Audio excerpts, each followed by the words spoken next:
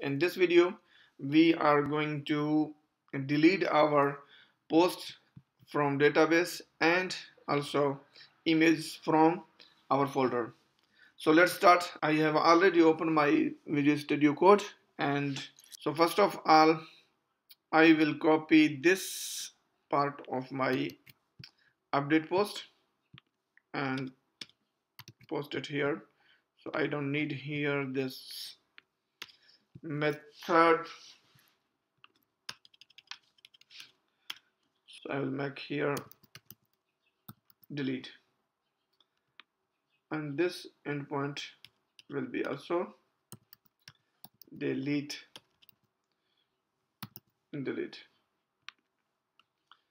And so I will copy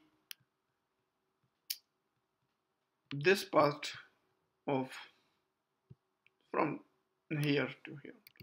So let's do it now. And I don't need this post request and also this photo title and everything from here and this one. Now we have, and I will back them like that to bring them near to here. So first of all, db dot session dot delete and delete the post, unlink the photo, and then delete the post. Then we are going to do delete the photo here. So give it a one tab. This should not be like photo. You're not going to send here the post request. So this should be, I think, post has deleted. So now we are good to go from here. So I will go to Google and then Bootstrap 4 and get Bootstrap component. Here I will find for model. This is the model, I think. I will copy this model and paste it before the end for. I will paste it before end for. So copy this part of the button and I will put it, I think I will take this entire button from here to replace this A tag to this A tag to this button. Right here the delete ID. So ID of this button will be, what are we targeting here? So I will give this on a model. So I will give here the ID will be model. So what I will do, give so hashtag and then post ID. Then will be the post ID with two curly brackets closing and start. Then come to here. Where was my, yes, this one's here. I think I don't need this button anymore. So I will delete this button and let's check if it is working or not. And here also I will put post ID. So let's see if it's working or not working. I think my server is already running. So let's check if localhost 5000 admin. So this is the dashboard. There is nothing's coming up.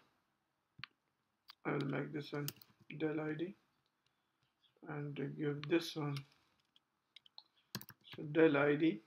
Data target should be also data target will be the del ID, not the ID. This don't need any ID. Let's see if it's working or not. Again we will try. This time this is working. This is ID 3. So we have only few posts, ID 2 and ID 1. Now this is working perfectly. So I will make should be danger and btn small. So this will look good if we have a small buttons. Now the in place of I will write here one message. Are you sure that you want delete this post? So again I will give here text danger, so the user have some warning message before deleting the post. I here print the post title so he can see the which post is. So I will change this one to like a tag, and href will be delete slash id, and I think this one should be also btn danger and btn close. I think here should we write the cancel will be the good for this one. We now this one is from here. Oh, we didn't write, so here should be here you should write delete. So now I think everything is fine. If you're here, if you cancel, you're back.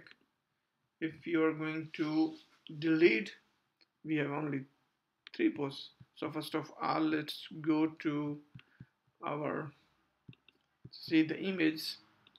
So if there is blog, and our images are here, 3 images, and let's delete one. The first one I'm going to delete. It's gone from here, and picture is also gone from here. So I think the message should be a little bit clear here. So you can write this on capital and whatever you liked to do. That's it for this video, and see you next time. Take care. Bye bye.